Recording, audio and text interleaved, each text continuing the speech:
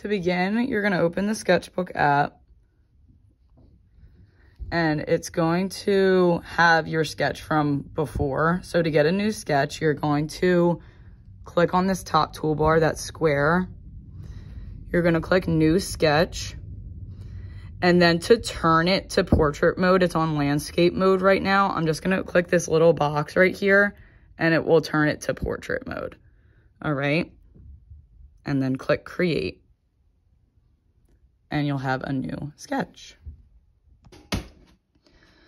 Now what you're gonna do first is you're gonna make sure you're on the technical pen tool. So it's the fourth one down. Technical pen tool. I'm gonna put it on 3. And then I'm gonna go up here, and this is the symmetry tool on the top toolbar. It's right in the middle. It's like 2 wigglies with a line down. So I'm gonna click on that. And I'm gonna click on the first one. That will make a dotted line going down your screen. I'm gonna press this lock button. That way it stays there and I can't move it. So this tool is just gonna stay like that, and it makes everything that I draw on this side draw on that side. Remember, this arrow is the back button if you make a mistake. And I'm going to start on the black. So this is how you change the color to black. Now, you're going to want to start with the shape of the head. So I'm going to start up here, and there's all different types of shapes of the head. You can start with a flat top, and remember, whatever you draw on here goes on that side. So if you want like a straight line for a flat top, you can do it that way, and then bring it down to the bottom. Just remember, it always has to connect. So this is how you zoom out and in. Pinch.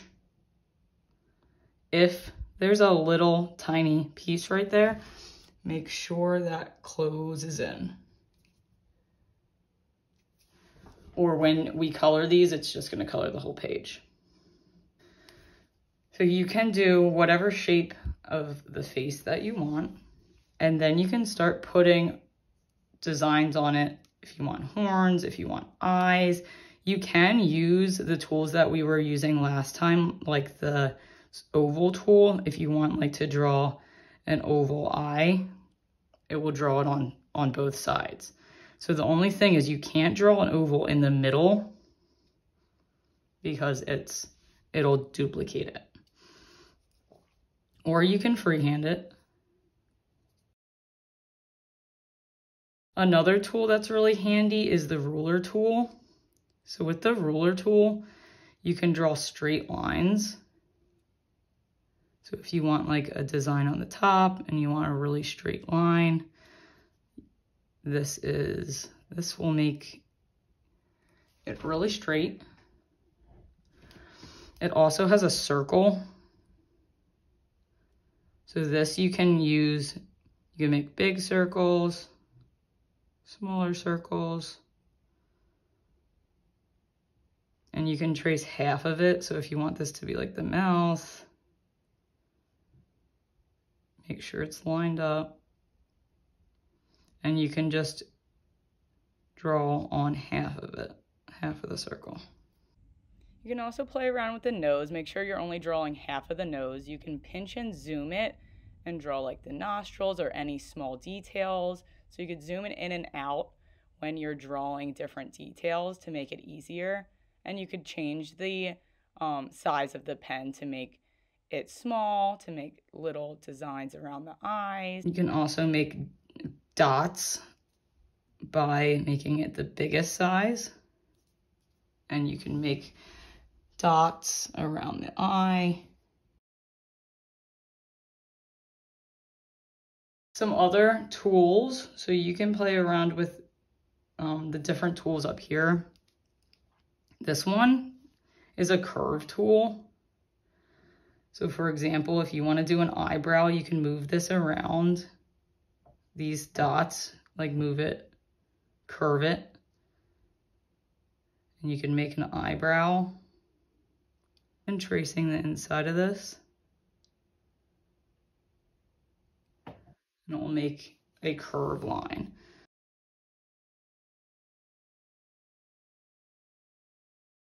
So you can make spikes on the top of the head, you can make horns coming out of the side, you can design your mask however you want, zigzags and lines on the face, and then you can also experiment with the other tools on the side. Like here I did the vintage marker tool to make spikes around the whole face, and you can experiment with whatever tools that you want.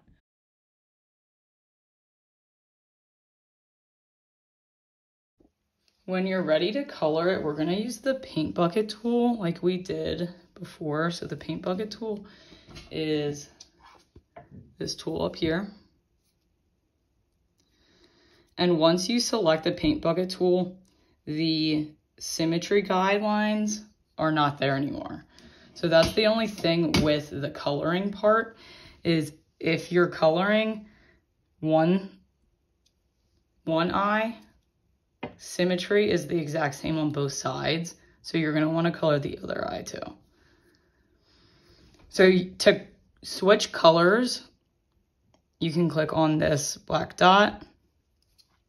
And there's two different color, there's the color wheel right here that you can click on whatever color you want. You can also click on this and it shows you different shades of different colors. So like the green, you can pick from all these different greens, blues. You can play around with what looks the best on yours. Like if you want to make it blue, go ahead. So the one thing I wanted to show you is if things aren't lined up, like if you just are playing around and you want every other box to be purple,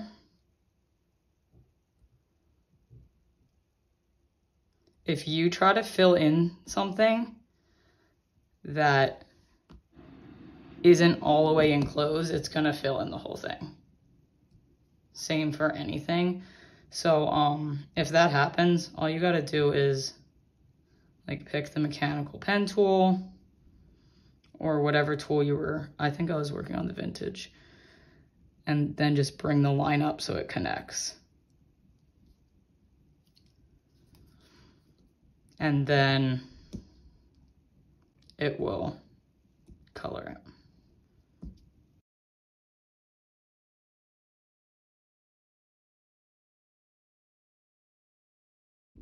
Once you're finished with your drawing, you're gonna click the top toolbar, the first one on the top toolbar, to save it. You're gonna click share and then save image, and this will save it to your iPad. If that's not working, you can also screenshot it by pressing the button on the back of your iPad and the home button. Just zoom it out so you see the whole image and not the toolbars, so you can just screenshot. And you can also crop it so all of the toolbars are out of the image, and save it to your photos. You can go on the Seesaw app, and the new activity is called Digital African Mask Symmetry. Add a response. You're going to upload photos and videos, and then you're going to pick your photo. Press the little check button and press check again.